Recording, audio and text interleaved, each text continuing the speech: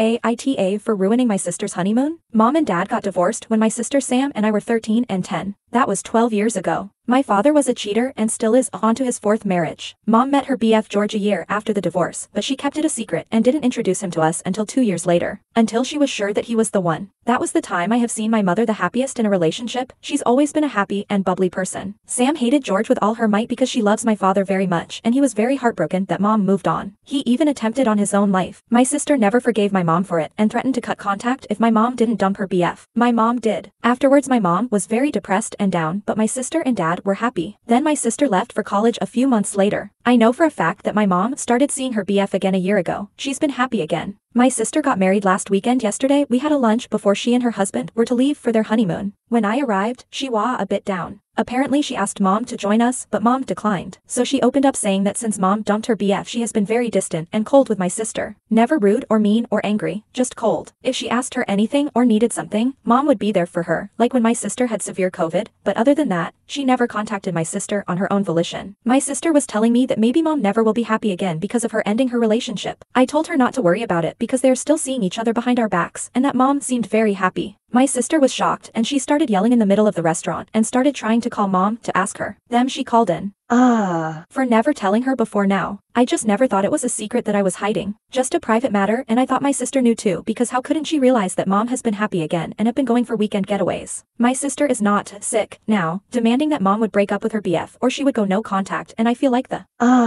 for everything, including miscalculating that my sister still has the same stand. Relevant comments. Top commenter, NTA, your sister is overreacting. Not everything is about her. P.S. You didn't ruin her honeymoon. OOP, I feel like it is my mistake to start this again. My mom told my sister that she is an adult now and free to go and see. Now my sister thinks my mom and I are. Commenter, you cannot govern your life worrying about how your sister is going to react. You spoke the facts. You had no intention of malice. Sis ought to be able to handle this information without making a scene. Info, what did her partner think? OOP, I don't know. I haven't spoken to any of them since and he wasn't at the lunch. Commenter, your sister's an absolute dickhead, pal. You are NTA for ruining her honeymoon, but you should probably have kept your mouth shut. Not for your sister's sake, but it wasn't your secret to tell. I don't know how you could think she knew when you had to tell her. Soft YTA for that. OOP, it was more like I just said it like a known fact, like don't worry it didn't stop them from seeing each other. But I fully agree to the soft YTA. I am so sorry. Commenter. Yeah. I understand but you just might have been more discreet seeing as that seems to be the way your mom wants to play it. What you could do is let your mom know that it's cool with you, though. Might be nice for her to know. GL. OOP. Yeah. I called her and apologized, but she doesn't seem to be mad at all or treated it as a secret. She just said I am sorry I didn't tell frankly. I will talk more when I see her. Commenter, sister is an AH. Mom is a saint. Let sister go and see. She has a husband and a life of her own. Who is she to dictate? In fact, have mom a deal with sister. They can both leave their men. I am obviously being sarcastic. OOP.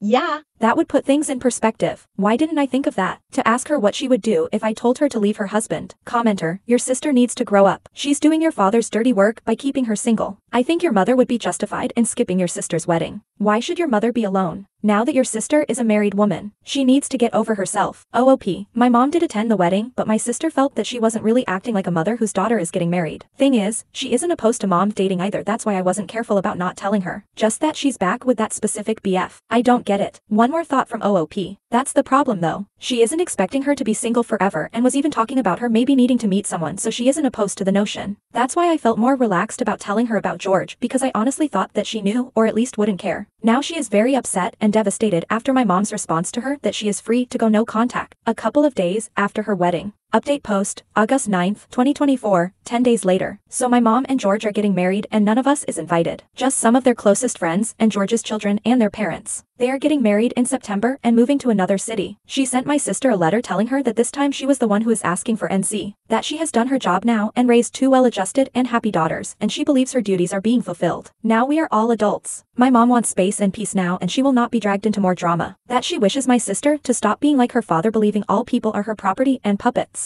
And after that she can take the same amount of time to reflect, then they could maybe reconsider their relationship. So if it takes you 5 years to be a decent human, then take another 5 years to make sure and reflect, then maybe we can consider reconnecting. Until then I wish you the best life, but I don't want to be a part of it. She didn't write any letter to me and told me that we could always keep in touch. We talk 5 to 7 times a week, and I am welcome to visit and stay with her and her husband anytime I wanted. Now sure how to feel. My sister is the one who hurt her, and yet she only decided to move on once she made sure my sister was happily married. But what about me? Relevant comments. Is OOP invited to the wedding? No, I am not invited. What sis is doing now? My sister is now demanding that my mother leave her estate to us because it was my dad's money anyway, and trying to contact lawyers about that. I honestly don't blame mom, and I don't want anything to do with her or my dad. My dad is raging too, saying how he loved mom and she never forgiven him, and honestly he says that she is cheating on him even now and acting all heartbroken. Commenter, if you talk to mom 5 to 7 times a week, can you not ask her why she's similarly excluding you? Did you copy any of your sister's behavior? You also need to apologize for using her personal life as gossip for the family or as a tool to get your sister agitated. OOP,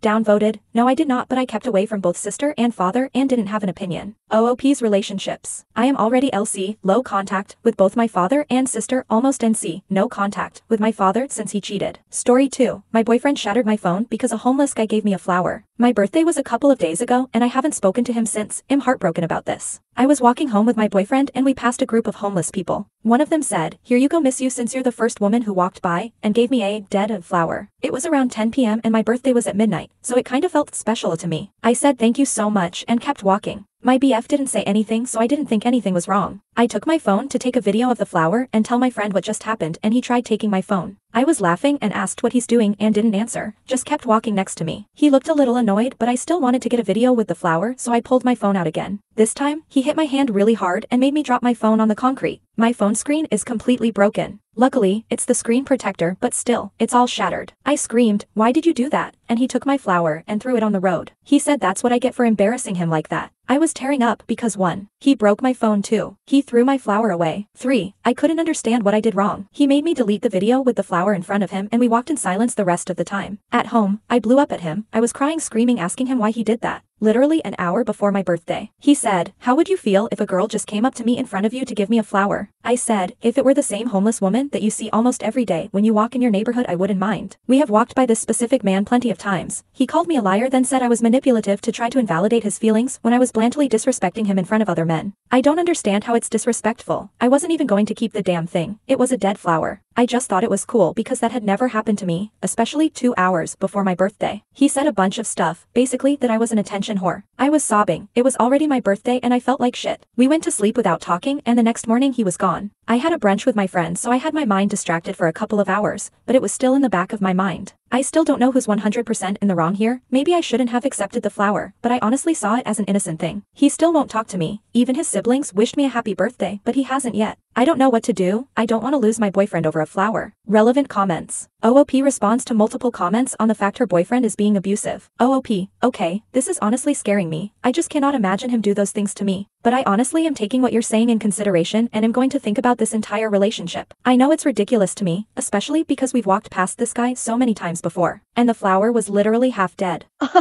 I'm definitely considering breaking up with him. I just wanted someone to tell me where I was wrong. Thank you so much. I know, this honestly hurt me more than my phone being broken. He had never called me names, ever. He also said I was a whore just like my other little friends. Maybe he was just in the heat of the moment because he was really angry. But I can't stop thinking about that. Sugarpuff_karma. Why are 2 children out alone at night? OOP, we're 22. Spare mushrooms, yes. You do want to lose your boyfriend over a flower. There will not be a better excuse for you to separate yourself from this insecure maniac. Update. Hello everyone, thank you so much for all the help. I broke up with him. To be honest, I still love him and I'm trying to cut all communication, because I know that if he contacts me again, I'll most likely go back. I literally made a list of all the reasons why he sucks and I try to read it every time I want to text him.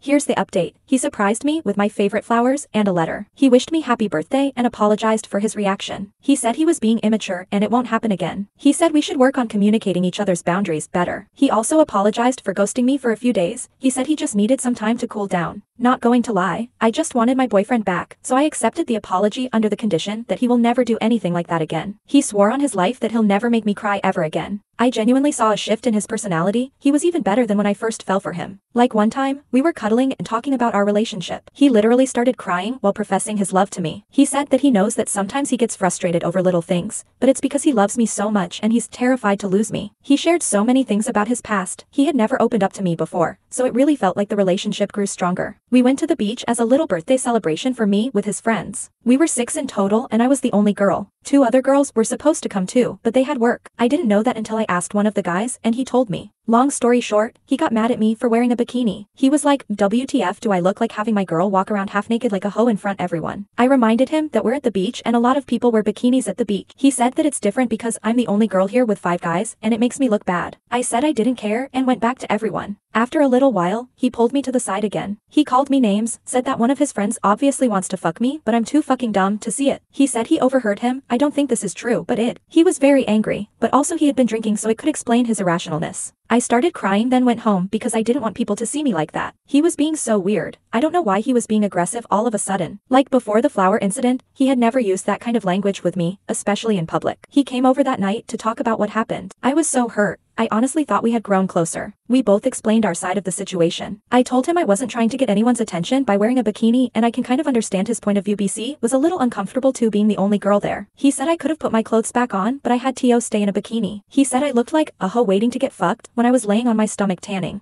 I can't really remember what he said after that. I was just so hurt. We were going in circles, so we decided to just go to bed. He then tried to initiate sex, which just pissed me off. I said no every time. I heard him say something about me being an annoying ass bitch under his breath, and that was the last straw. I kicked him out and broke up with him. It wasn't easy. He was crying and screaming the whole time. He even punched a wall in my room. I was terrified. I never thought he could do that. We had never fought like that before. He finally left when I dialed 911 and threatened to call. I don't know why I still love him so much. I understand his reactions, knowing his past and what he's been through. And it's a lot, trust me. I know it's not an excuse, but it's still an explanation, right? Anyway, it's over now. Half of my stuff is still at his house. I don't even want to think about it right now. He's blocked. I am really trying to villainize him in my mind so I can move on. But it's hard when all I can think of is the amazing moments we shared. Like how he was crying in my arms telling me he loves me more than life, the day he asked me to be his girlfriend, or the day he gave me a promise ring. Maybe I did go wrong somewhere. It's just so crazy to think that all of this could have been avoided if I hadn't accepted the flower. Also, I am very aware that I'm dumb for thinking that he could change so quick. I just wanted my boyfriend back. Thank you again, everyone, for the advice. Relevant comments. Brian or Mike, you are wrong in the kind of person he is. He's an abusive piece of garbage. He'll manipulate you and say whatever he feels he needs to say to get you to stay, but in reality he does not care about you. No, his past isn't an explanation nor an excuse either. He's just a bad person. OOP.